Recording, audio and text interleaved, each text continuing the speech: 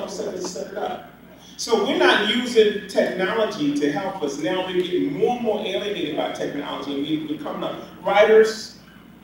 I'm not just going to pick on the artists, because writers doing the same thing. Now you can go get a whole book done digitally, and they all crowded up into some club that's got an open mic, and they got their book of stuff with them, and they get up and they doing some dynamite poetry. Ain't none of that poetry. I don't understand that. What is wrong with that? Musicians, it's 1, 2, 3, 4 hours from 4 or 5 different states. The cost of living here is low compared to all surrounding cities. You know, do we really have to have love from Baltimore to live in Baltimore and use it for what we do? I love having Baltimore as a hometown. It just makes it so possible to do like this. But what would happen? Because I'm one of the ones that I'm adamant about making sure I have creative friends around me. If I have had a conversation with you about art, raise your hands. That's a lot of people, and if everybody else did the same thing, you'd be surprised how much of an impact we can make. Push the mic back to Mr. Briscoe and ask him a little bit about his approach about art. What do you think is some of the mystique that people need to understand about being an artist from your perspective? He's an instructor over in Morgan State. He's taught how many years? Okay, if you see the way he answered that question, if you can imagine today's mindset of children coming to Morgan State to learn art, and this dude right here got to try to deal with it. Okay, that's not easy. He talked about ego. Oh, we got it. Come in the door with it. Okay, but he can tell you the real mindset of what's happening with the children today, because I'm always trying to keep my pulse on what they're doing. They believe that they can take a piece now, do a video, post it online, it'll get a bunch of hits, they'll get recognized, and boom, but we look at them and go, man, crazy. That ain't even realistic. In answering that question, I'll point to two different instances. I'm a product of other people. And there are two people sitting in the front row that actually are very important to my work specifically. First one is Brother Baby waiting right there. First and foremost, because I remember vividly, I stepped foot on campus on Morgan State University soil on December 21st, 1990. It's one of the few dates I remember specifically. And a few months later, I discovered a place called Cultural Expressions. And I was able to sit beside this brother and actually learn what to do with the chalk pastel. Because I learned at that moment, I had no clue. Okay? As soon as I looked at his work, I was like, I know nothing. First step. So I sat there and I listened. I worked, I sold nothing. At one time, I think I was there for about a year, I sold absolutely nothing. I did no work for anybody. But I sat there beside him and looked at what he was doing and listened to what he was saying. And he wasn't trying to teach me anything. He was doing his thing, talking, doing what Baby does. And I was doing what I do. I sit there and I observe and I listen and I listen and I listen and I put it in the memory bank. Okay? So I give all credit to him for these pastels specifically. Okay? Other person is Guy Jones, who was my former instructor at Morgan State University. And when I talk to students now, I talk about the communication that I used to have with him. And what I learned from him wasn't so much painting or anything like that, but it was more so, every time I would open my mouth and say something, he would contradict me and tell me so many words I'm wrong. And I was okay, so I come back and I try something else. He'd do it again. And finally I figured, basically, he's just trying to throw back information back at me to make me think about what it is I'm doing. And one day I asked him a question, I asked him what did he learn from graduate school? And this is stuck with me. He said he learned that in graduate school that what he did was no more important than what the plumber did under the water. And the same attitude that the plumber takes towards doing his day-to-day is the same attitude I need to take towards doing my day-to-day. So don't talk to me about all the aspirations you have about doing things. Do them. We are now running the risk of having a generation of culturally ignorant students because we're not taking the time to nurture the arts when we see it. That's why mentorship is very, very important. We hear that theme going throughout. to me, that's my only personal challenge is for everybody to do more mentorship. I don't care who it is. Somebody needs to get that information. But the time is changing. We really need to start now rallying towards our own causes. The new thing now is that in the 70s, we had good times. Everybody can remember good times. Everybody liked JJ's playing. Y'all was culturally engaged and didn't even realize it. Y'all just accept JJ for being stupid, Dumbo for being cute, and Mike for being smart. And the artwork didn't intimidate you because you thought it was cool. Most of y'all watched the show for years and didn't even know who the artist was. Some of y'all actually believe JJ did the name. But that artist's name was Ernie. The biggest revolution in art happened in the 80s with the Cosby Show. Because for the first time we saw the Huxtables and we saw the Saturday House and we were like, wow, man, this is kind of cool. It was coming in, y'all didn't even realize it. The difference between what happened during Good Times and the Cosby Show is that by the time the Cosby Show happened, it was more accessible. You could go somewhere and actually get it. You could not get that stuff. Then they realized that wasn't working, so then they took a chance and started hiring more of us to create the work. So there's so many things that happen throughout this timeline that we're not really aware of. If you have art home now, you need to wake up and realize that we are in the midst of a major art revolution right now that nobody's really coined the phrase for yet since the Harlem Renaissance. But we're sleeping. You know, it's time to wake up. It's time to support. I mean, we got the Walters. We got the DMA. I don't want to get on that conversation because we'd be here all day. Because I'm not really pleased with what they're doing. If y'all go there Black History Month, you can find a show that's got some African American art in it. They own a lot of our work. They keep it in the basement. There's a reason why they keep it in the basement. They realize the value and we don't. But then they want us to come to the museum and we don't see reflections of ourselves, so we don't go. Catch-22. But how you gonna be an artist in this city and don't go to a museum? Room would probably touch hands with a whole bunch of folks, Phillip Snead in the corner. I even see an art deal in front of him. I see that dude in the back row right there with the hat on. He's looking around like y'all don't see him. His name is Alvin Lester. He's a very large art dealer in Richmond, Virginia that took the time to come down and spend with us today. He's been responsible for promoting many artists' works, and that's the kind of people we need to talk about because they never get any kind of credit for the amount of work they put in. He's been promoting African-American artists for the last, I met him selling Nash's work back at least 20, 30 years ago. And he's still promoting artists even today. In 1780, Joshua Johnson painted so much, people would come in the studio, he would leave the head blank and said, well, wait a minute, they just line them up on the wall. You came in, you want a portrait painted, and you choose the image, and he picked your faces and the painting that was already done. He did an ad in the newspaper, which is very incredible, because this is in the heart of slavery.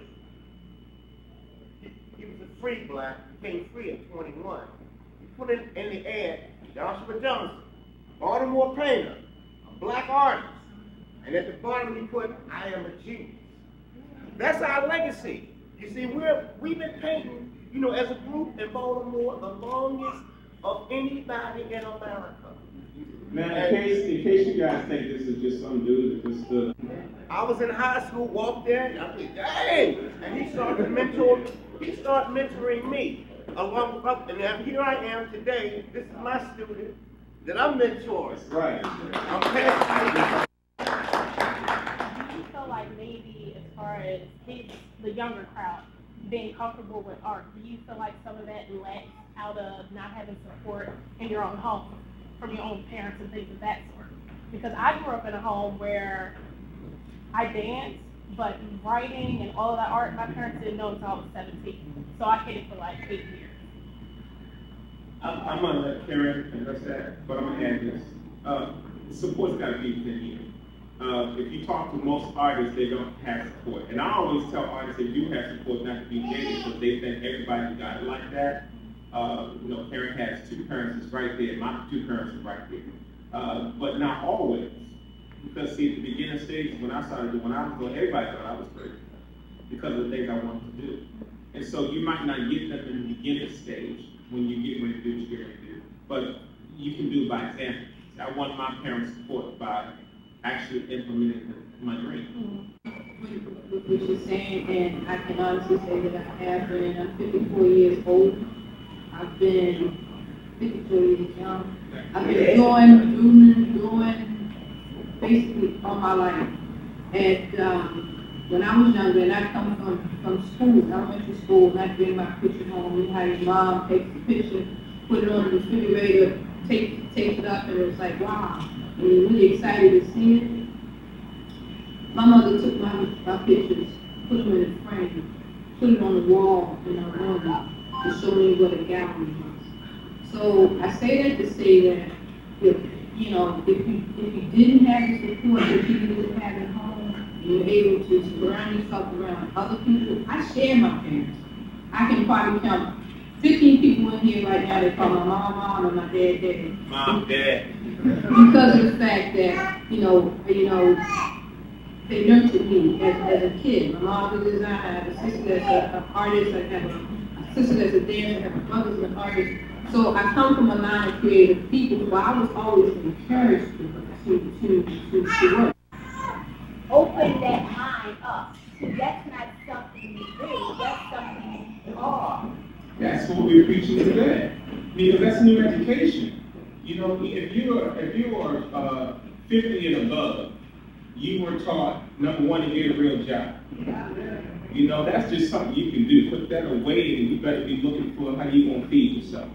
Then all of a sudden, if you're 40 and above, your parents got a little more neutral, but they still didn't believe you were never going to succeed as an artist.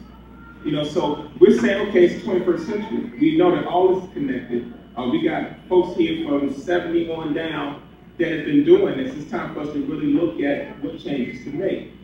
One question that we got to get How rid do of. you balance the creative side of being an artist with the business side of being an artist? Oh, that's a big question. I'll try to condense that. I'll try to condense that. Because that's a big question that would require another hour. The balance comes from you being committed first. Because you can have talent and not be committed to the talent. Once you're committed to the talent, something happens to you. The fibers in you change when you're committed to this thing.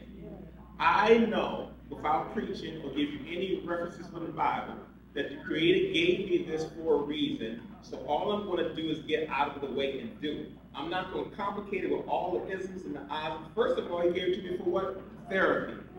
So for you artists that ain't selling, get your therapy. If you ain't getting your therapy, you're going to have some problems.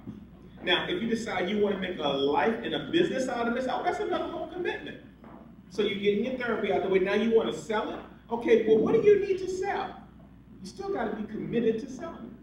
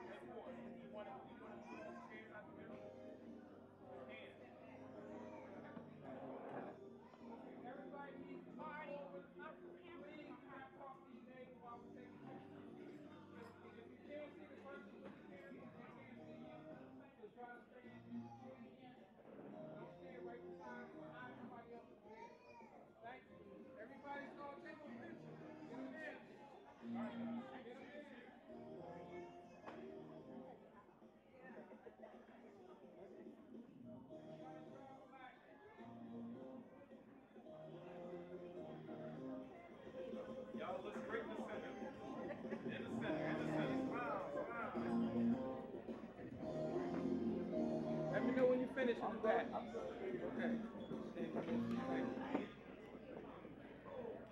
All right, need everybody look this way. All eyes this way. Big smile, big smile. One more time. Again, on the back row. Look this way. Right this way.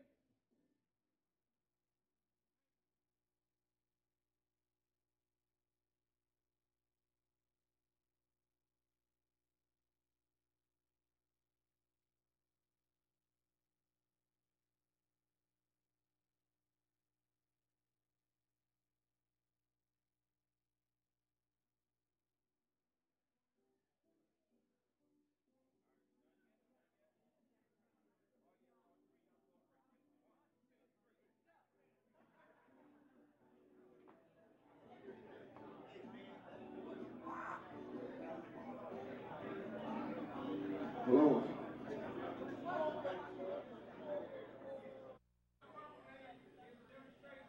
First time at the Baltimore Downtown Cultural Arts Center. Trying to welcome everybody. We did this first show here. It's called Baltimore Unsung, where we invited all of some of Baltimore's greatest artists, and we got a real good turnout, and we hope we can continue this, but keep arts alive. That's art. Well, we really kind of left it loose. We were more interested in having the artists participate than we were a jury show, because we get that all the time, and most of the time we never even survive the jury process. It really adds to the frustration of a lot of artists participating in events here in Baltimore. So what we did was basically just took a curtain call of who was willing to participate, and we didn't do a theme. We told everybody to put their best piece in, because you can imagine with 40 artists in the time frame we had, we didn't have a lot of time to put things together. But with that being said, we did a wonderful job with putting the pieces together. So, but you know, the artists are around, and we could have do 3 more of these. See it again? Well, this is kind of an example of what we're trying to start doing. Whether it becomes an annual event, I'm not sure, but we could have done 3 of these shows with 50 artists in each show. It's that many artists here in Baltimore. STEAM programs, workforce development for art and technology. So you guys want how to transition technology as the fund workforce development in art, science, technology, engineering, and mathematics. And if you have any questions and network security, but our primary focus right now is to focus on those art programs like Adobe certification, graphic design artists, and how to transition your art and monetize that in technology. So again, please go. So Tessa, you tell them too.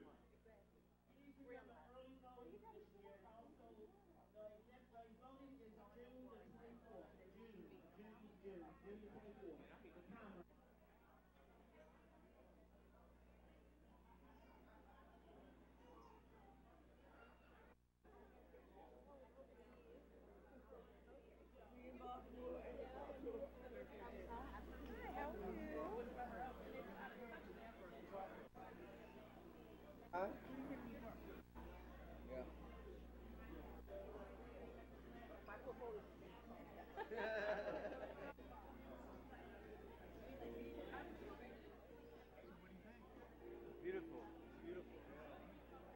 It's very deep. I love the words on there. Yeah. Well, it's excellent. It's such a great variety, very powerful, beautiful. Thanks.